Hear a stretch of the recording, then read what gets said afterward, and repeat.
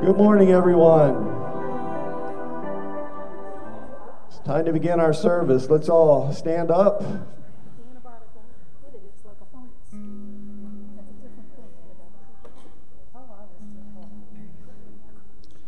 Second Sunday of December, so we're getting closer to Christmas Day. I was thinking 1 John chapter 4 lets us know what this season is all about. In verse 9 it says, "In this the love of God was manifested toward us, that God has sent his only begotten Son into the world, that we might live through him. In this is love, not that we love God, but that he loved us and sent his Son to be a propitiation for our sins." Didn't read that very well, but the season that we're in is Christmas, and we give it a lot of emphasis for a lot of different things, but Christmas is really the celebration of God's great heart for each one of us. And we celebrate the season because God sent his only begotten Son into this earth to die for us. And Jesus did that, and that just shows God's great love for us. Aren't you excited about that this morning? So let's just celebrate the love of God, just be reminded of all the things that God has done for us, especially sending the gift of Jesus. So Father, we just come to you this morning, and we just thank you that you are here in this place. We thank you, God, that we are here because of you and because of what we celebrate this season, and that is you loving us in our sinful state, and you love us so much that you sent your Son, Jesus, to come and die for us. God, that is the greatest demonstration of love, and we celebrate your love this morning. I pray, God, that as we worship you, Lord, that we will just get an even greater revelation of your great love for each one of us, God. So we just open up our hearts to receive from you today, but above all, we want to worship you and give to you this morning of our worship and our thanks for what you've done for us. So God, we're going to worship you with all of our heart, mind, soul, and strength. And as we do that, I just believe that you're going to move and accomplish what you want to in our midst today. And if you're in agreement, we all say, Amen.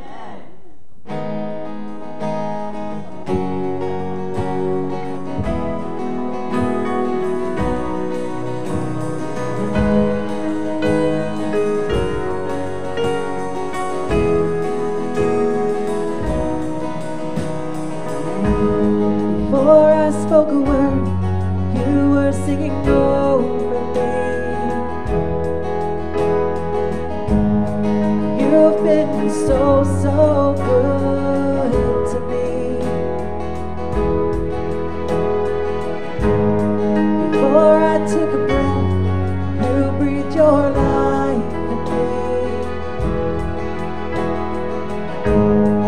You've been so, so kind.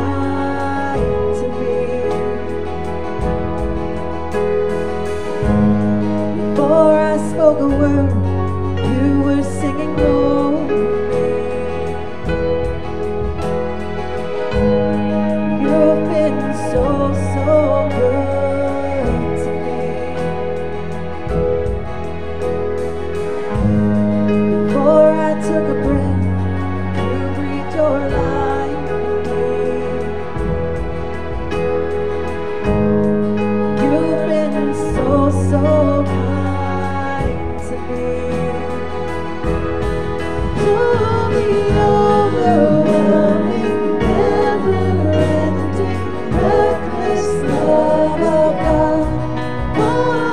Chases me down, fights till I'm found, leaves the 99. I couldn't earn it, I don't deserve it, still you give yourself away. Running overwhelming, never-ending, reckless love of God.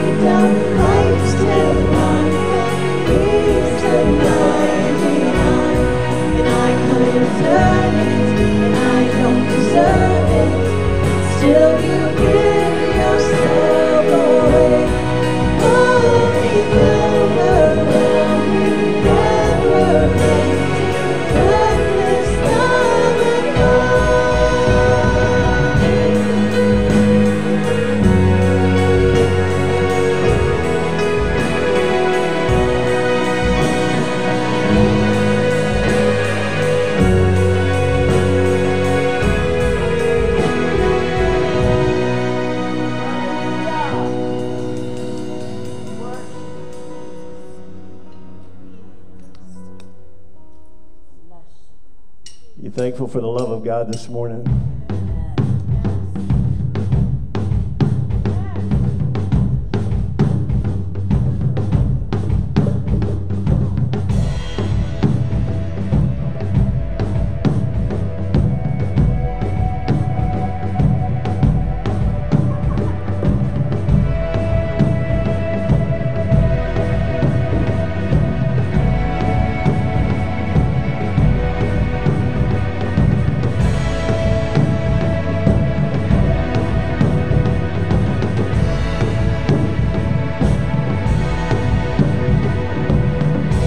Let the earth rejoice, heaven comes to you. While the city sleeps, child is born. Drive away the fear, for your Savior's come. Lies in a bed made of straw. La la la la la la la la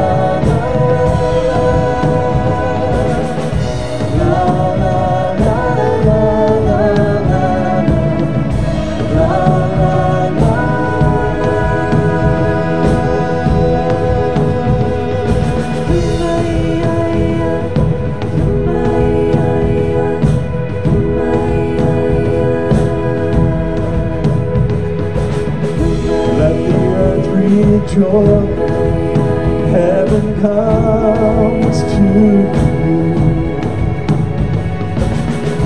While the city sleeps, a child is born.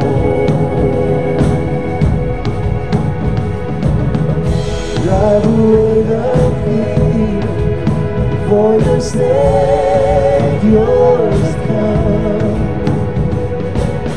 He lies in a bed made of straw. La la la la la la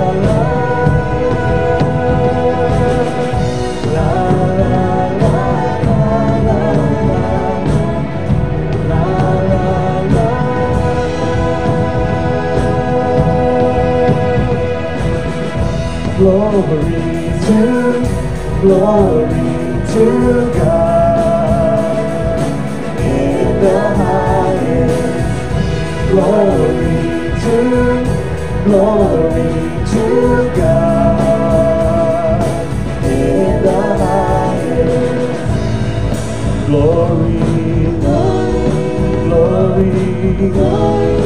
in the highest.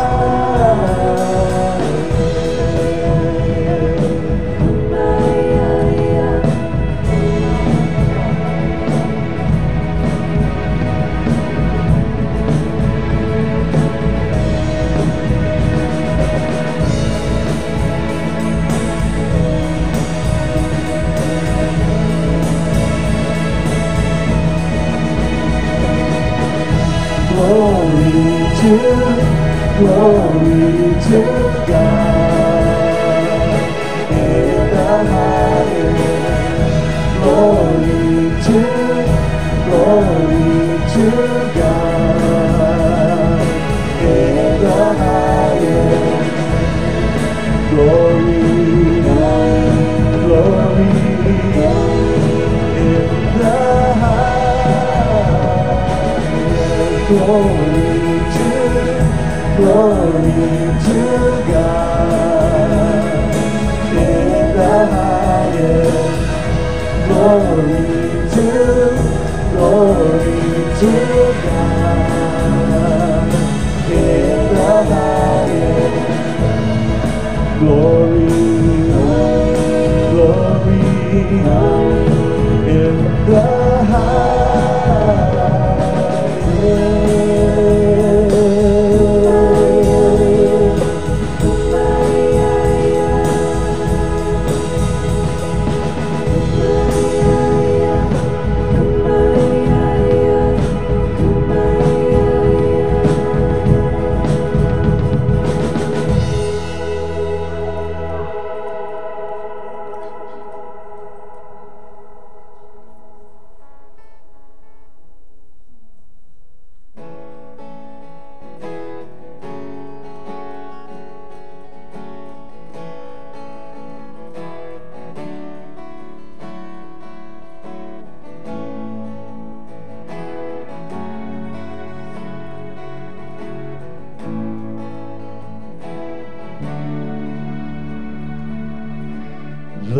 incarnate, wrapped in flesh, heaven bent to dwell with us. Oh, what a mystery! Oh, what a mystery! The sacred gift to break the curse, the Father's heart revealed to us. Oh, what a joyous thing! Oh, what a joyous thing! Oh, come let us adore Him. Oh, come let us adore Him, Christ the Lord. For He alone is worthy. For He alone is worthy.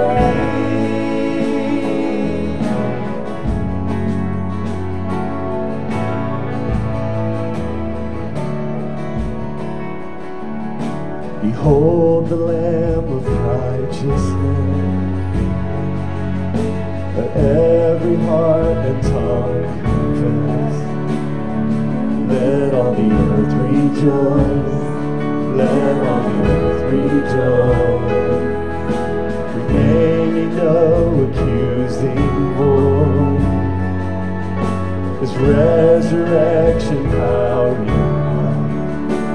triumphant in Jesus' name, triumphant in Jesus' name. Oh, come let us adore Him.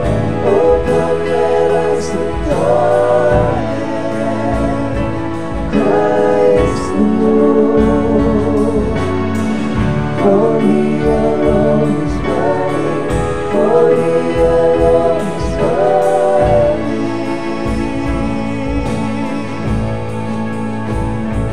Oh, sing of the good news. The heavens have opened. Let all creation praise You. Oh, sing of His goodness. Oh, God of salvation.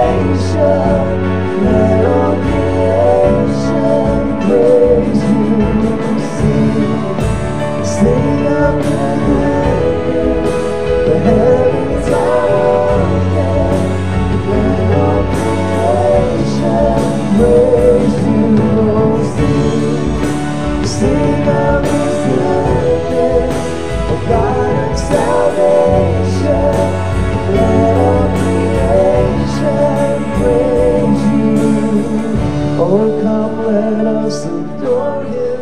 Oh, come let us adore Him, Christ the Lord. For He alone is worthy. For He alone is worthy.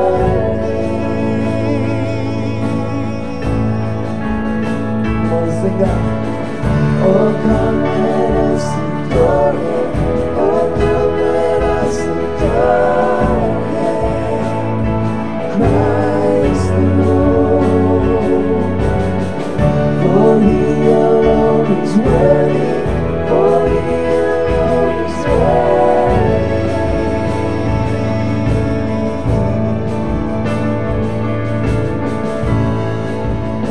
We worship You, Lord. Come on, just begin to lift your voice to the Lord and begin to worship Him.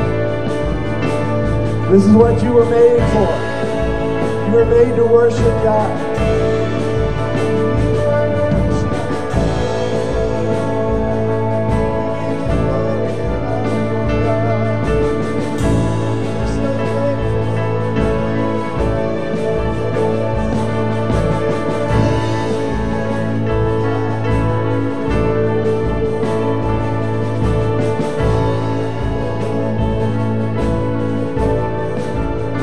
I was made for adoration.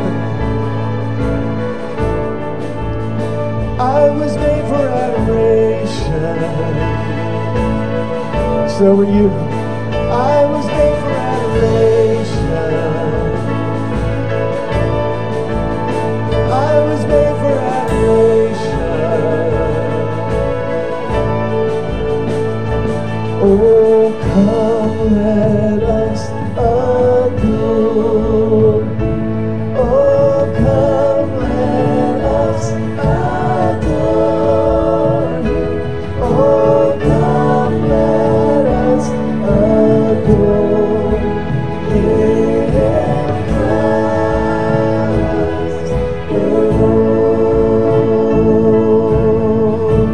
adore you, Lord. We worship you, God, with everything that's in us, God.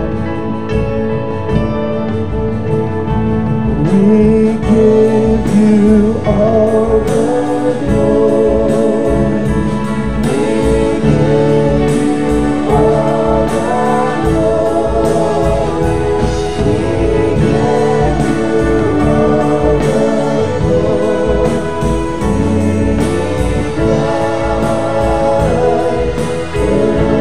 For He alone is worthy. For He alone is worthy. For He alone is worthy. For He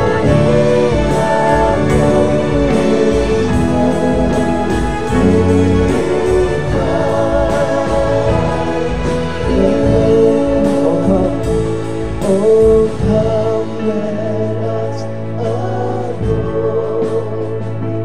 Oh, come, let us adore Him. Oh, come, let us adore Him, Christ the Lord.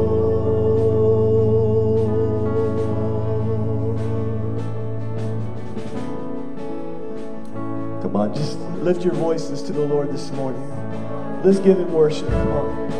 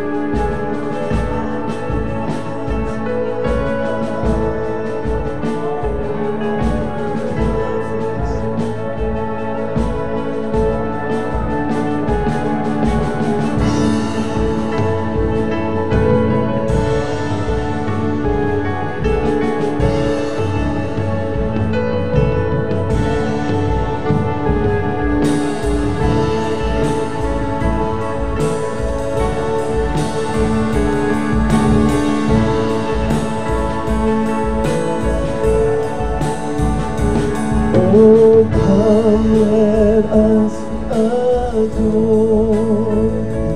Oh, come, let us adore Him.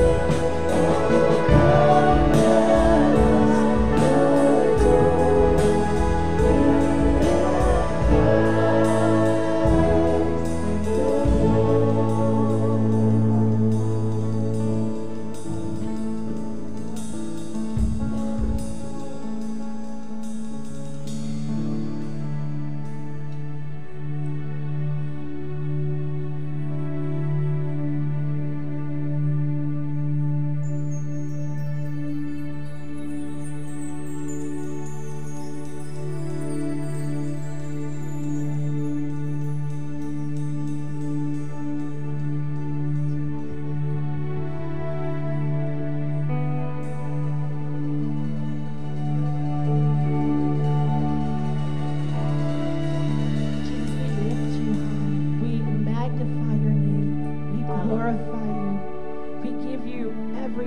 inside of us. We give you all that we are. Thank you, Jesus. Just thank you so much. You're so good. So greatly to be praised. Thank you, Jesus.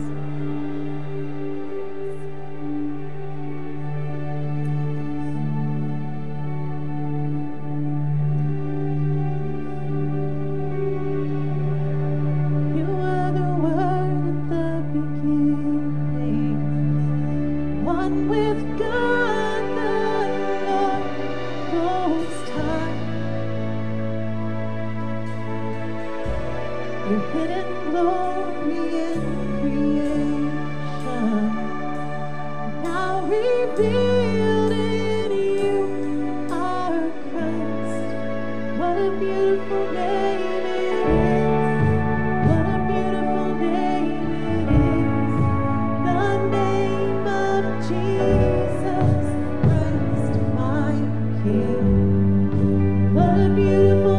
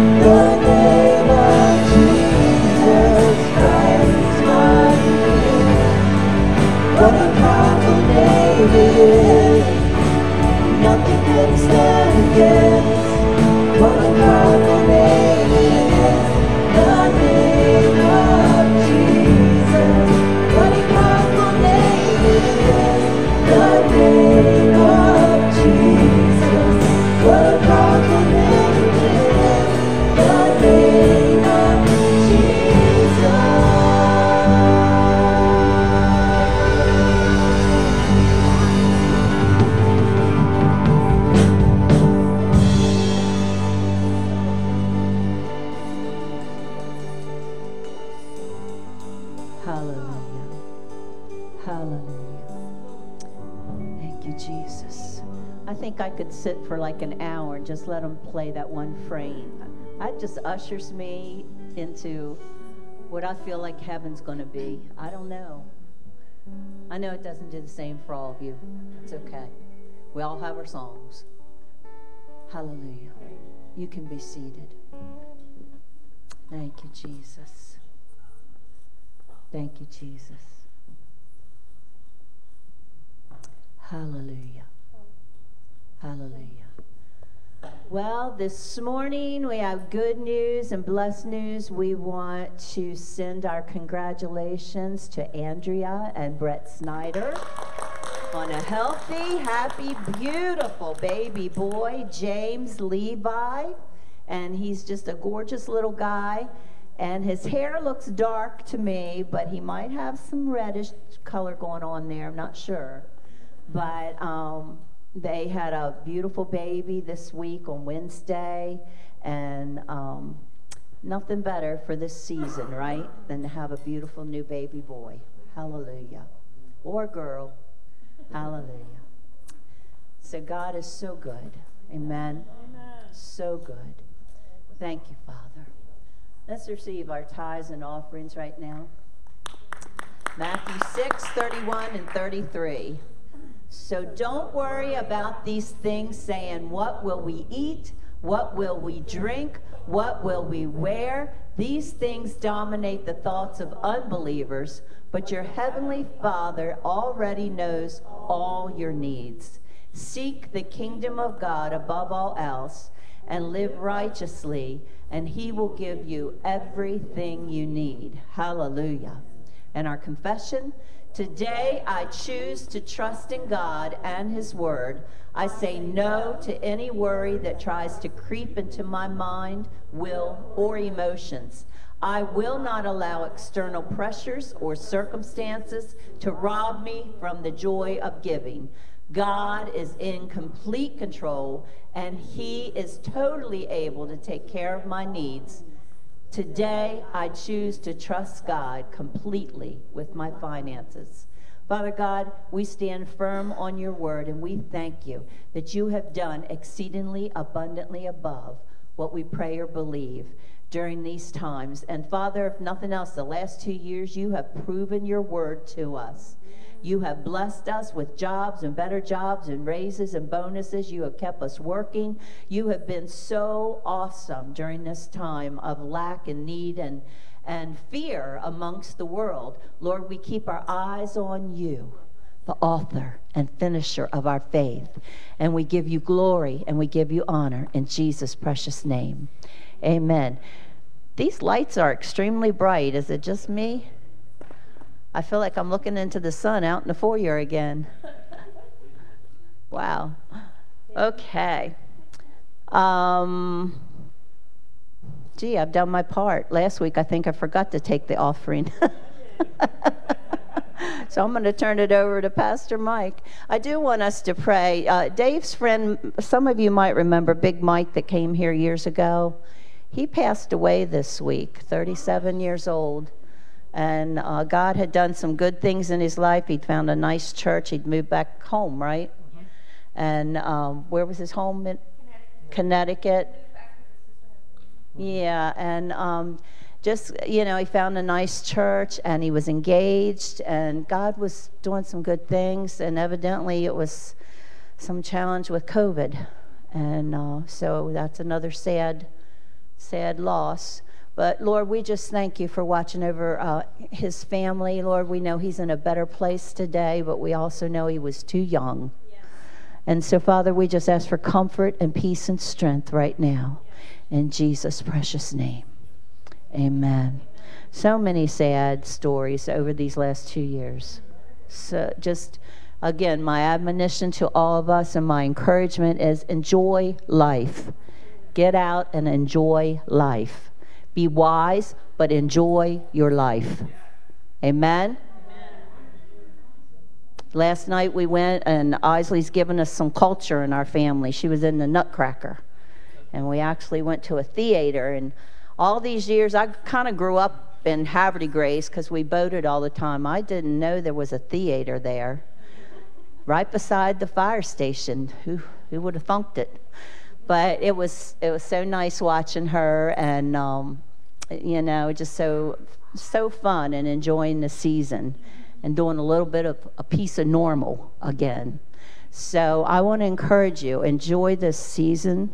Enjoy this time. Reach out to somebody, maybe the Holy Spirit. If you've been thinking about somebody from long ago, maybe that's the Holy Spirit wanting you to connect or contact and just send them a card or pick up the phone and wish them season's greetings. And,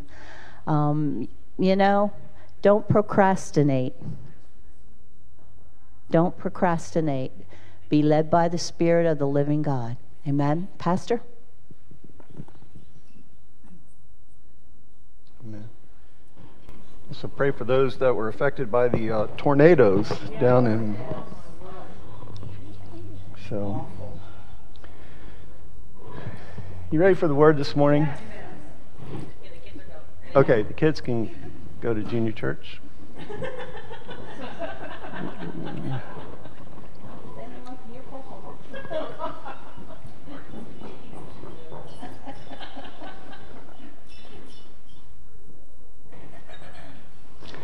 Let's open our Bibles to 1 Chronicles chapter 14 this morning.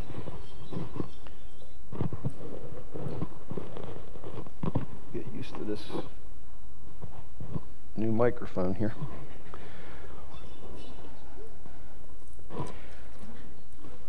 We're going to be we're going to continue with our theme. It just seems like God has just really been speaking to us about the area of breakthrough. And a couple of weeks ago, I talked about two aspects of breakthrough, and that was really I was talking about breaking through for others, and I was talking about intercession, standing in the gap, making up a wall, and then we were also talking about breaking through strongholds, tearing down walls, and seeing people set free. And then last week, Pastor Debbie spoke about hope, and I believe that is just a theme that just keeps stirring up in my spirit, and I know that God just wants to remind us of that. And this morning, I want to talk about personal breakthrough. We talked about breaking through for other people, but I want to talk about personal breakthrough this morning. So, Father, I just thank you for your word. Thank you, I'm anointed to minister the word in boldness and clarity, and each of us are anointed to hear it and receive it in Jesus' name. Amen.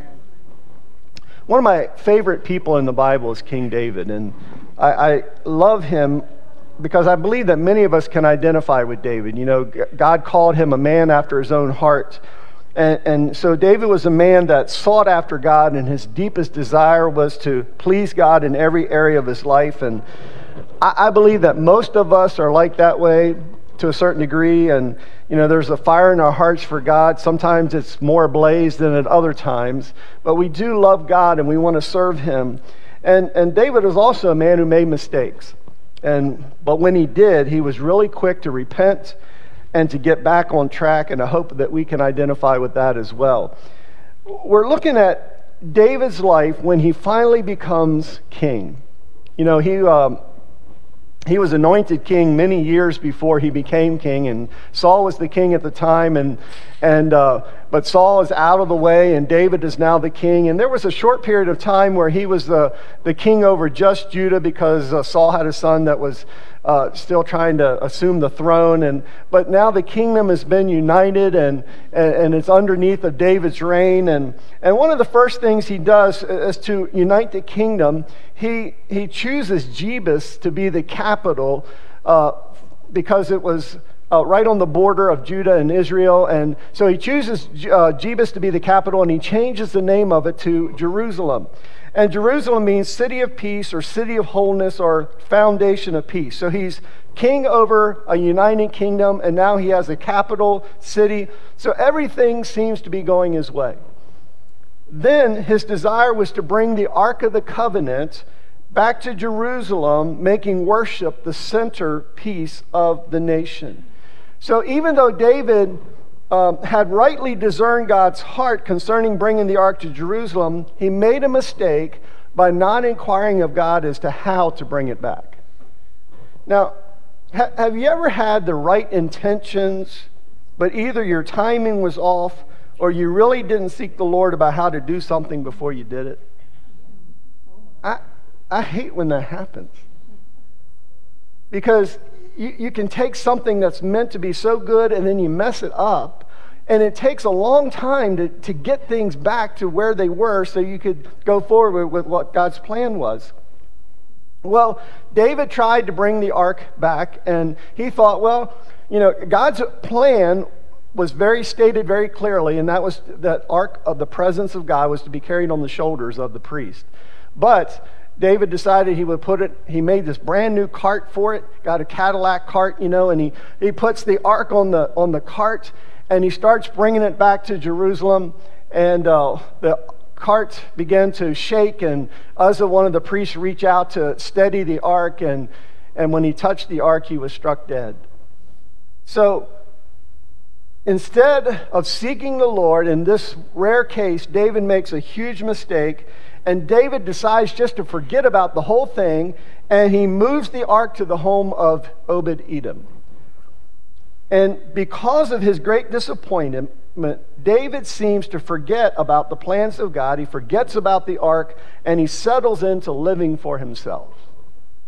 So let's pick this up in 1 Chronicles chapter 14, beginning in verse 1.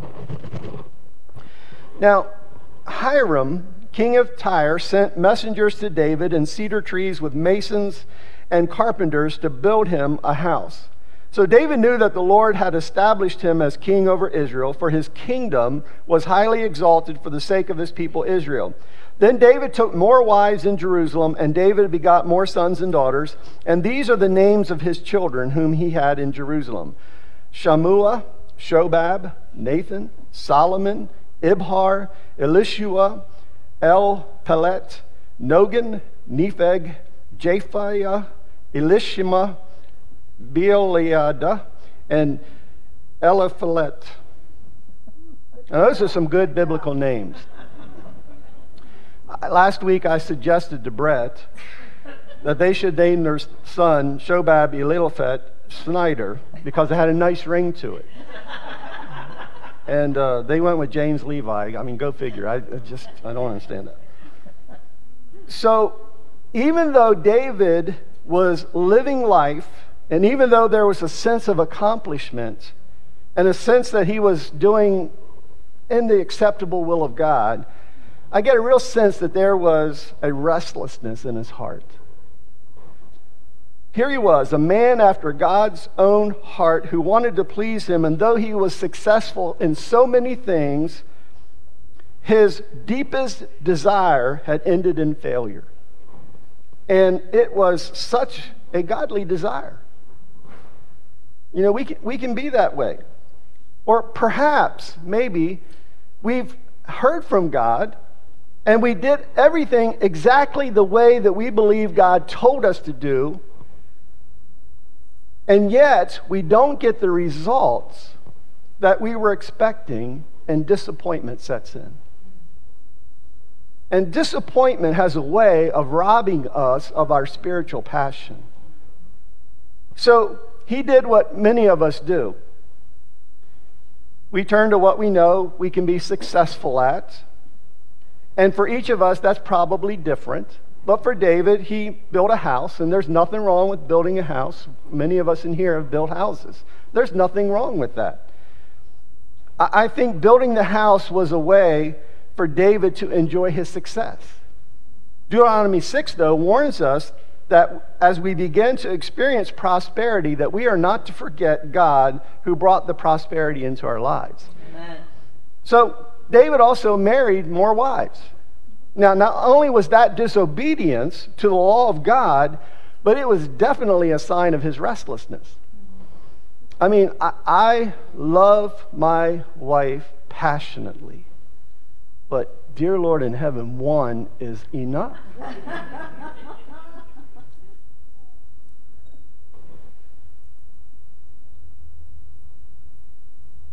All the men say? Amen. Okay. David must have built a big house.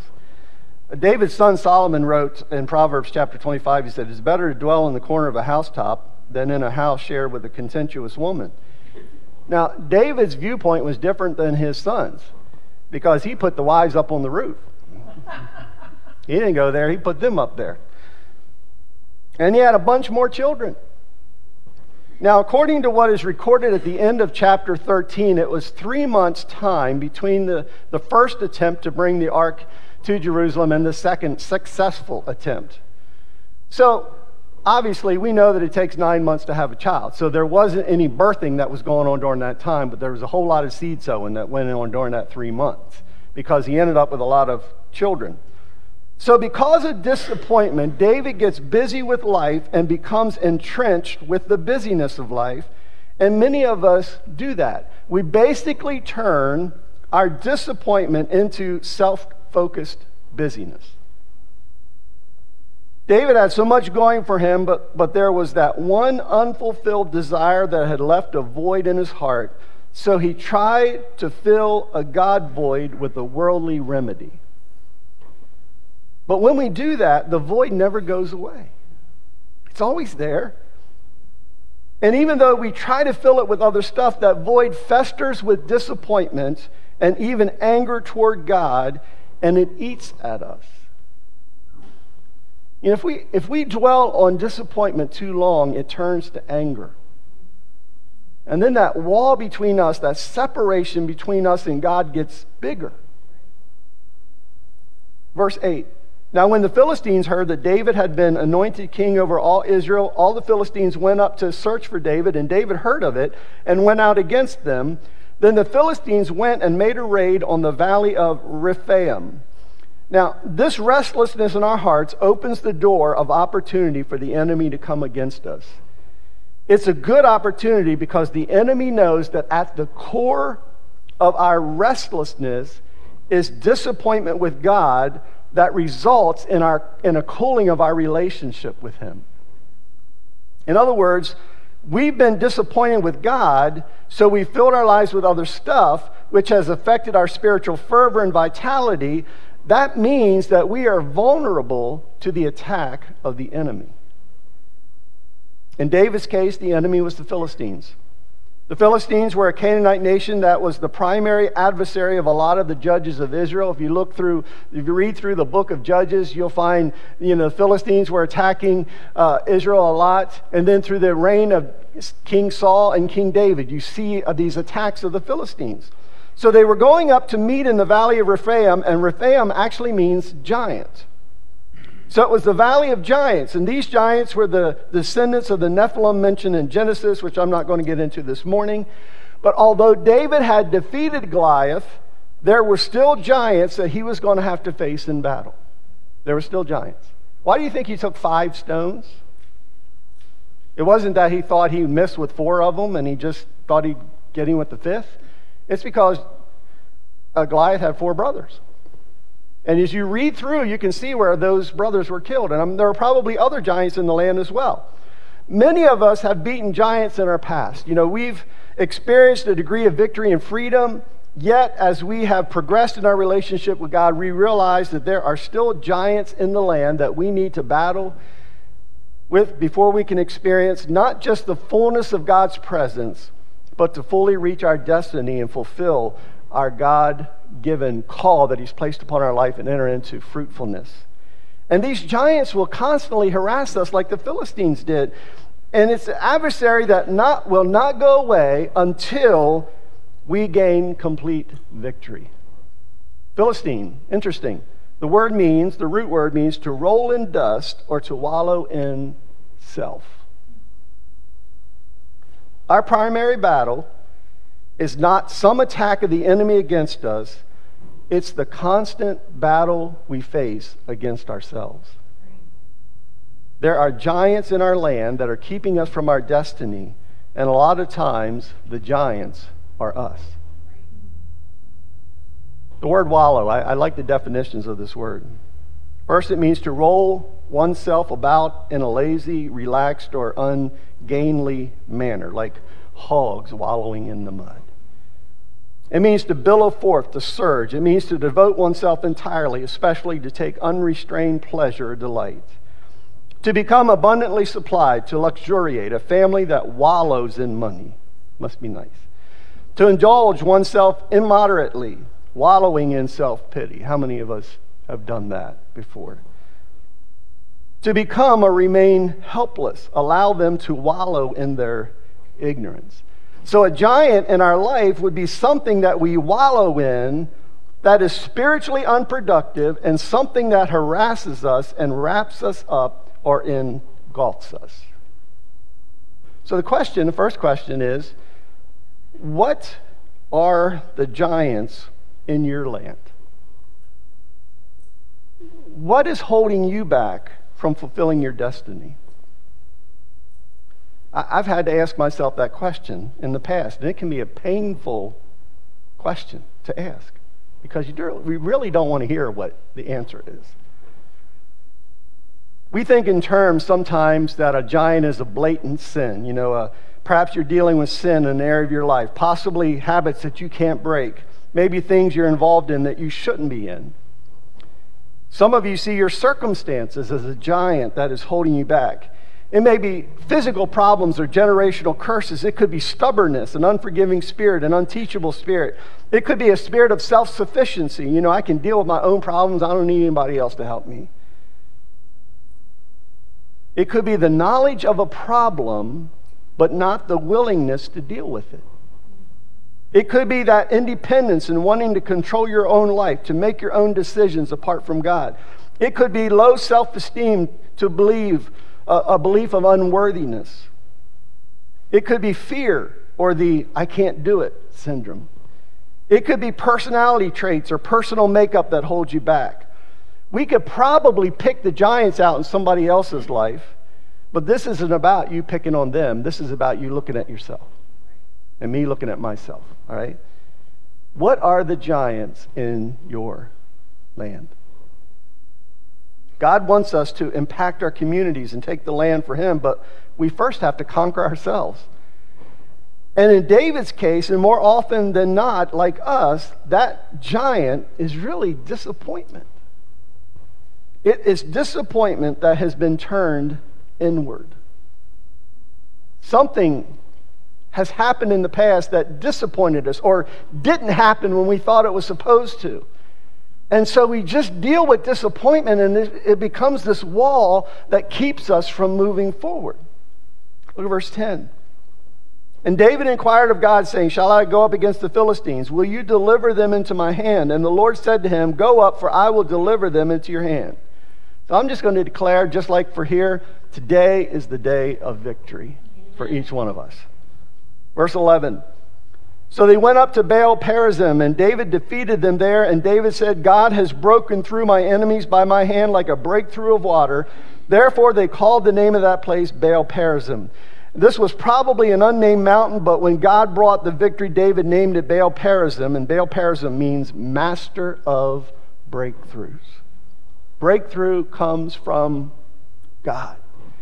I love Micah chapter 2, verses 12 and 13 says, I will surely assemble all of you, O Jacob. I will surely gather the remnant of Israel. I will put them together like sheep of the fold, like a flock in the midst of their pasture.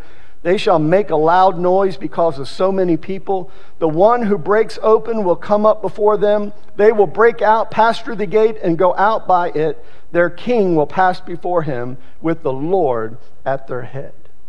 God is the leader. He is the master of breakthroughs, and He's the one that leads us into breakthrough and victory. Not just against the enemy, but victory over every area of ourself that we have wallowed in or indulged in over the years in our lives. Are you ready for that this morning? Verse 13. Then the Philistines once again made a raid on the valley, and therefore David inquired again of God, and God said to him, you shall not go up after them, circle around them, and come upon them in front of the mulberry trees. And it shall be when you hear a sound of marching in the tops of the mulberry trees, that you shall go out to battle, for God has gone out before you to strike the camp of the Philistines. So David did as God commanded, and they drove back the army of the Philistines from Gibeon as far as Gezer. Then the fame of David went out into all lands, and the Lord brought the fear of him upon all nations. We have to understand, first of all, the enemy does not give up easy. He is a harasser. Those elements of self will always be there, and they're going to try to raise their ugly heads up, but we have to have the determination to follow through to complete victory. When Israel moved into the promised land under Joshua, they failed to completely drive out the Canaanites from the land, and those people in there became a constant harassment to them. They settled for a degree of victory, but not the full thing. So listen, the greatest opponent of excellence is good. And the greatest opponent of a total victory is settling for a partial victory. You know, sometimes we've been fighting something so long and then we get a little bit of a victory and it's like, okay, we've arrived. And we've just started, really. But if we settle for that, we'll never fully break through into all that God has for us. Victory and breakthrough belong to us. God is greater than the giants that are in our land. And here's the great thing. After driving out the giants in chapter 15 and 16, David begins to seek the Lord in earnest again, and his dream is fulfilled. The ark comes back to Jerusalem, and he brings it back the way the Lord said to bring it back. Worship and the presence of God are in the midst of Jerusalem all of the time. Is going on 24 hours a day. So David completely moves from disappointment to breakthrough. Then in chapter 17, David desires to build the temple, to build a house for God, and this time, instead of building it, he asks God about it. He does what we're supposed to do, ask God about it. And when he asked God, the Lord told him and said, look, David, I don't want you to do that. That's going to be your son that's going to raise up and build that temple. I don't want you to do that. But because you wanted to build me a house, I'm going to build you a house. And what he was talking about there was David's name and his legacy and his inheritance. God was going to work on it. When we fully pursue God and inquire of him, not only will we find fulfillment, but God will keep us from overstepping our calls so that we do not undertake things he has not purposed us to do. There's fulfillment and joy in being obedient to the yeses and the nos of God. Amen. And it's very important that we spend time in the presence of God that we can discern between the two. Yes. Chapter 18, verse 1.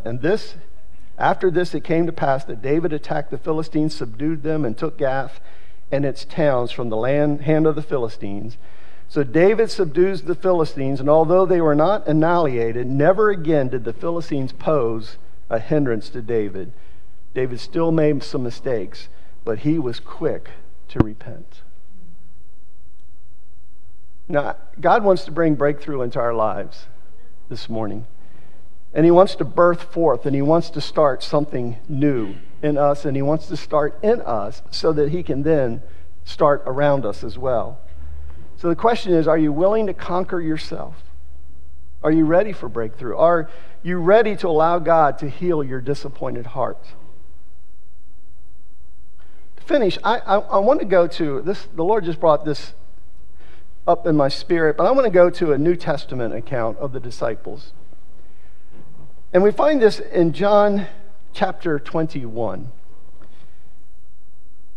This account takes place after the crucifixion and the resurrection.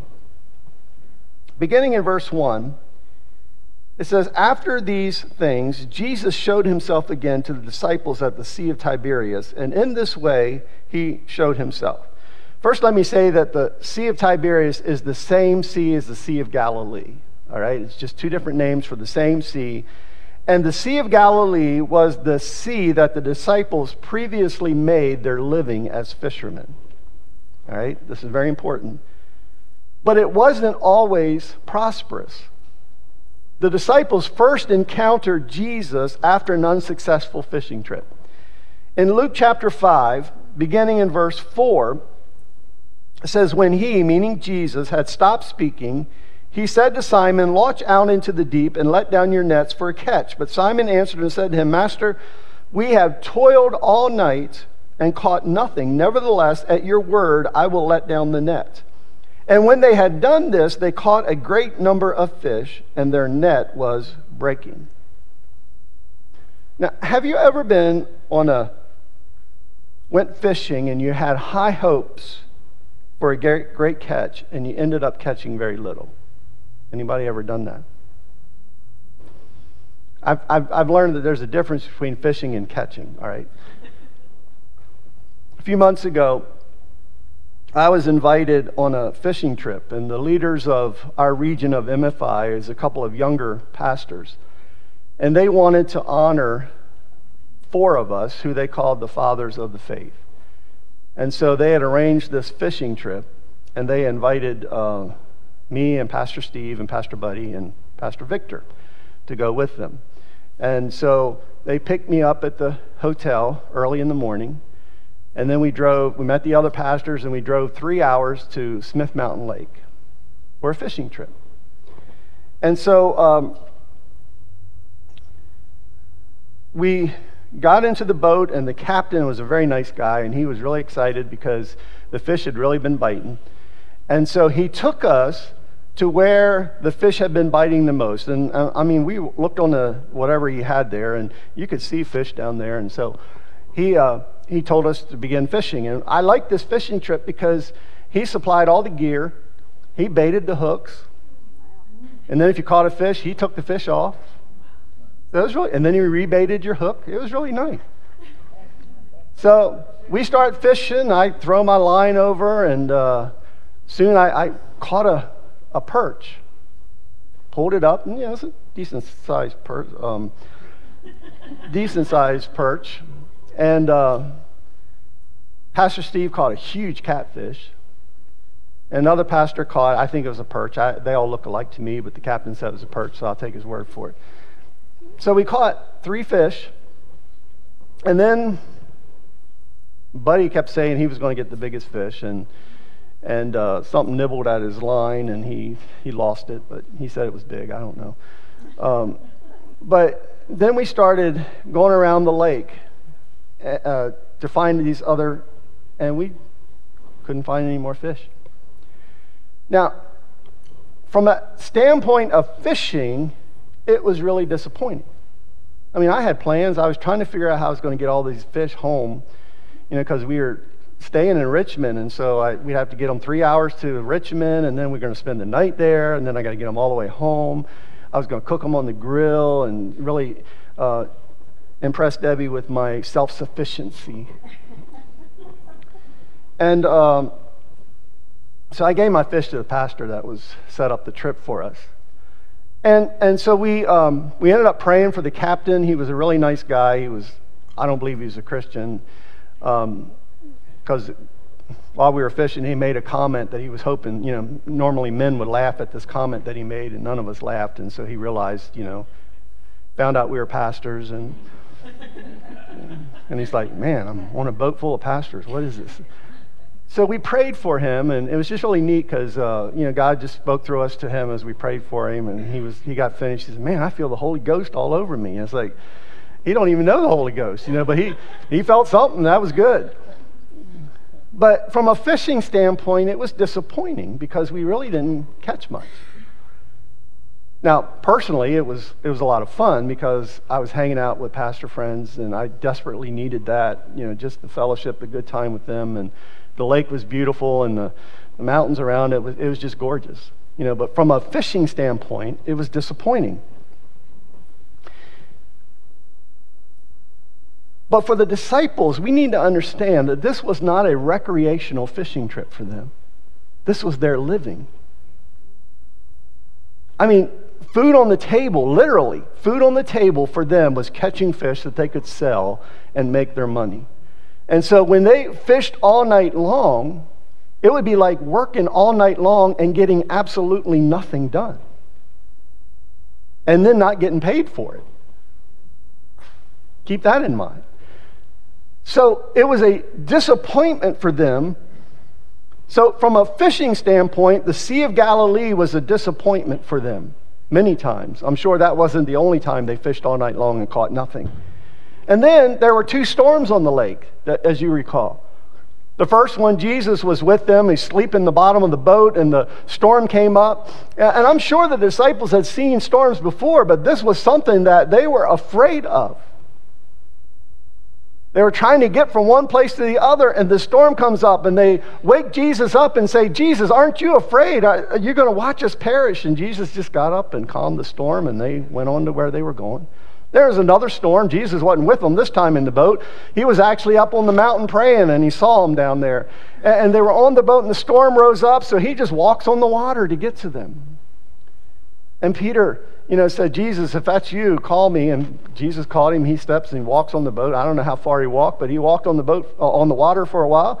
And then he took his eyes off of Jesus, began to sing. Jesus grabbed his arm and then put him in the boat, calmed the storm, and they went. So this lake was a lake of disappointments. It was a lake of storms. It was a lake of fear. And then there were times when I'm sure they were successful. So they get to here in John 21, and they're thinking, well, maybe this trip is going to be a little bit different, this fishing trip. In verse 2, it says, Simon Peter, Thomas called the twin, Nathanael of Cana in Galilee, the sons of Zebedee, and 2 others of his disciples were together. And Simon Peter said to them, I'm going fishing. And they said to him, we are going with you also. They went out and immediately got into the boat, and that night they caught nothing. So they have another disappointing fishing trip.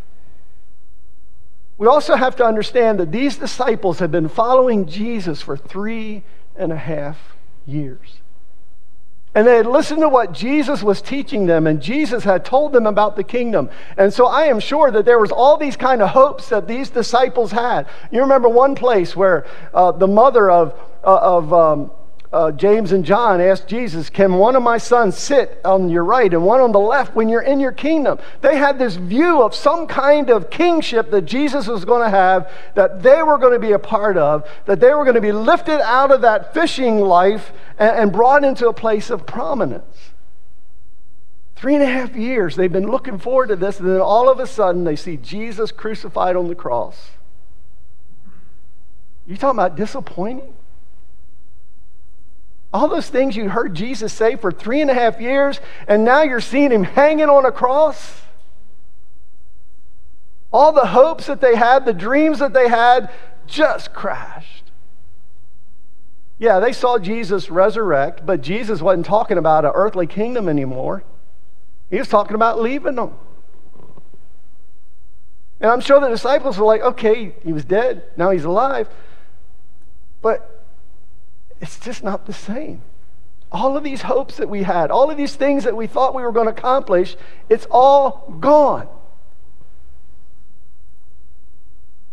So I'm sure the disciples were dealing with disappointment with Jesus because things didn't turn out the way they thought Jesus was telling them that they would.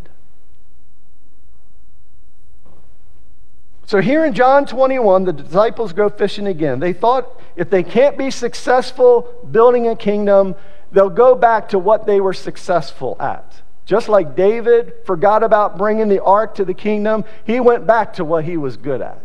The disciples thought, we'll go back and do what we're good at. However, the results of the fishing trip were extremely disappointing because it was another all-night fishless fishing trip. Verse 4, but when the morning had now come, Jesus stood on the shore, yet the disciples did not know that it was Jesus. And Jesus said to them, children, have you any food? And they answered, no. I don't know. Sometimes I think Jesus plays with us. He asks us obvious questions he knows the answers to. He knows the disciples are out there all night long. Hey, you got any fish? No. And he said to them, cast the net on the right side of the boat, and you will find some. So they cast, and now they were not able to draw it in because of the multitude of fish. Therefore that disciple whom Jesus loved said to Peter, it is the Lord. Now when Simon Peter heard that it was the Lord, he put on his outer garment, for he had removed it, and plunged into the sea. But the other disciples came in the little boat, for they were not far from land, but about 200 cubits, dragging the net with fish. Then as soon as they had come to land, they saw a fire of coals there, and fish laid on it, and bread. And Jesus said to them, bring some of the fish which you have just caught. Simon Peter went up and dragged the net to land, full of large fish, 153. And although there were so many, the net was not broken. You know, they went from catching nothing to catching 153 fish. Now, I knew that there had to be significance to the number 153 because if you remember in Luke, what we read earlier, it just said a large catch of fish. But here they're specific, 153 fish. So I began to study this. I did some research, study of biblical numerology and word studies and commentaries. And after that, all of that, I discovered that 153 fish means actually 153 fish. And the 154th got away, and it was bigger than any of the other ones. So they go from disappointment to breakthrough. And Jesus taught them on the shore there that day what the kingdom was all about. He recommissioned Peter. Peter, do you love me? Do you love me more than this? Do we love God more than the things that we're good at? Do we love God more than the things that's easy for us to fall back to? Do we love God more than the giants that are in our life? And Peter was convicted, and he says, yeah, Lord, you know that I love you. 3 times he said that. And Jesus commissioned him. And then I believe that there was, all of a sudden, there was just this beginning of an understanding. Oh, this is what the kingdom is all about. I shared all that to prophesy this over us this morning. Do not give in to disappointment when you don't see the results that you expected to see. Do not give up on God's word to you. Do not give up on your vision. Do not give up on the dream of a great catch or great results. Don't give up on the fact that God has called you and God wants to use you. He wants you to experience His fullness. He wants you to transform your world. He wants you to impact the people that are around you. And here's what I want you to hear.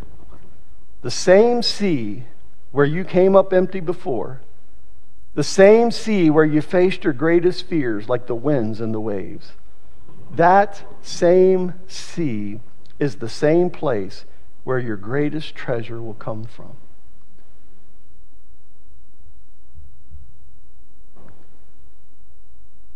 Conquer the giants that would try to stop you and deal with the disappointment in your life.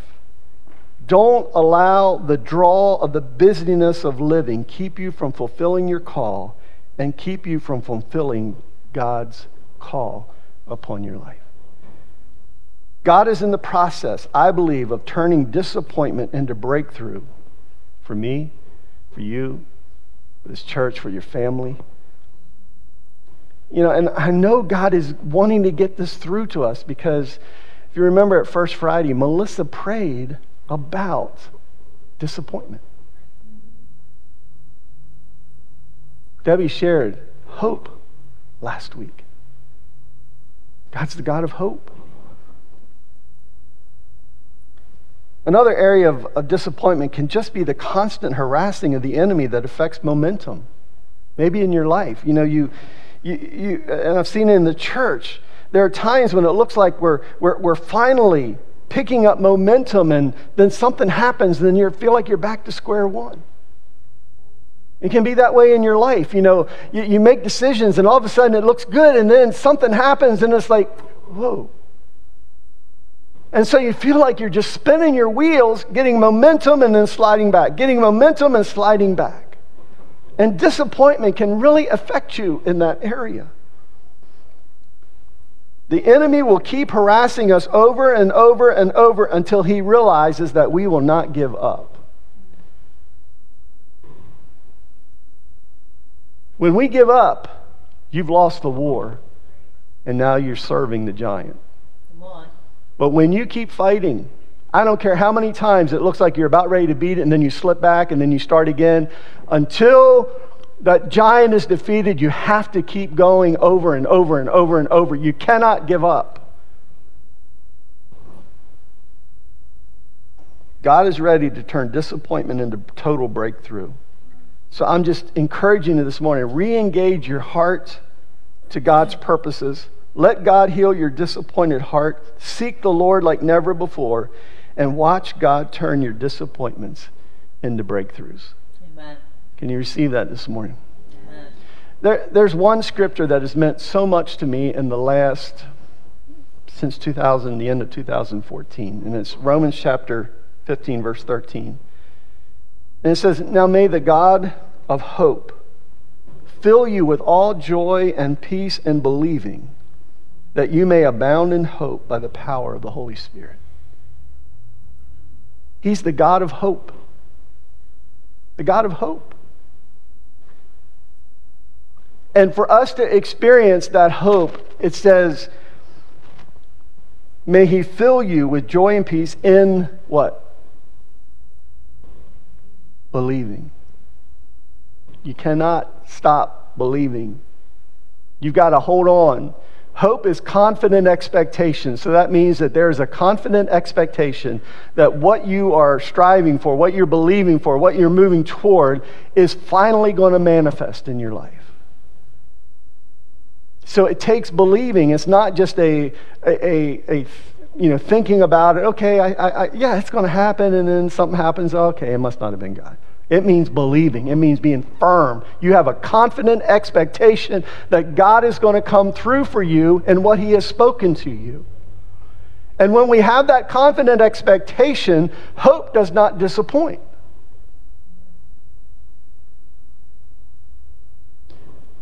And what that means is hope does not disappoint us from what we are believing for.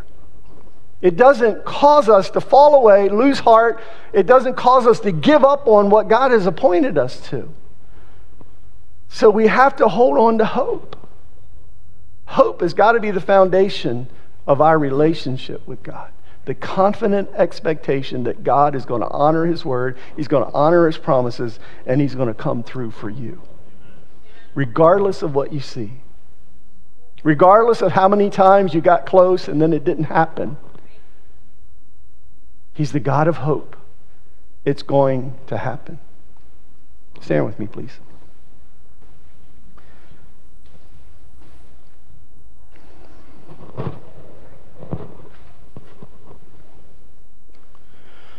I'm just going to pray a prayer over us. I just feel this so strong in my spirit that I believe that probably all of us in here are dealing with disappointment to some degree. Maybe it's just a little bit. Maybe there's something else. Maybe it's larger. So I'm just going to pray and believe and just declare some things over all of us this morning. Can we receive that? Amen. So Father, I thank You that You are a God that does not disappoint. Lord, first I ask You to forgive us for every time that we've outstepped Your plan for our life. Forgive us for every time that we've allowed disappointment to disappoint us. That we've allowed disappointment to make us turn our focus off of You and place it on other things to find our fulfillment. Because true fulfillment only comes from You, God. So forgive us for that. But Lord, I just pray right now that You will just stir up in each one of us, that You will stir up a passion for You and for following all that You have for us, God, that no matter how much the enemy harasses us, no matter how much he comes against us, no matter how much he tries to pull the hope out of our heart, God, we will not allow hope to leave us in the name of Jesus, but we will hold on to hope with every fiber of our being. God, we will see that the promises that You have given us, we'll be reminded of those, God, and we will re-engage with Your plans for our life and not just get busy with just life and living. But we will re-engage with You, Lord Jesus. So I pray over every person in here this morning, Lord, especially those that are dealing with disappointment to any level. God, I just thank You that You are the God that heals the hurting heart. You are the God that ministers to those voids in our life, Lord. You are the God that helps us to lift ourselves up off of the carpet when we've just been hit so many times. And You're the one that helps us to lift up our eyes and see You as the God of hope, the God who never fails to fulfill His promises. And so I just pray, God, that You will help each one of us to re-engage our hearts with Your plans for our life. that we will re-engage our hearts with your plans for our families. That you will help us to re-engage our heart for your plans for our church. For everything that we're involved in, Lord Jesus, I just thank you that you are turning disappointment to breakthrough. You are the master of breakthroughs. And God, I just thank you for breakthrough in every area of our life. In the name of Jesus. I declare that in the name of Jesus. And if you can receive that, we all say, Amen. Amen. So Father, I pray a blessing over each one here this morning and those that couldn't make it today. Pray for all those that are watching. God, I just thank you that you are the God of hope. And I pray, God, if they don't know you as Lord and Savior, that they will just reach out to you. God, that we'll just grab a hold of you and just experience that great love that we talked about at the very beginning of the service, that love that sent Jesus to die for us. And that we'll experience that love, and they will as well. And we thank you in Jesus' name. Amen. Thank you.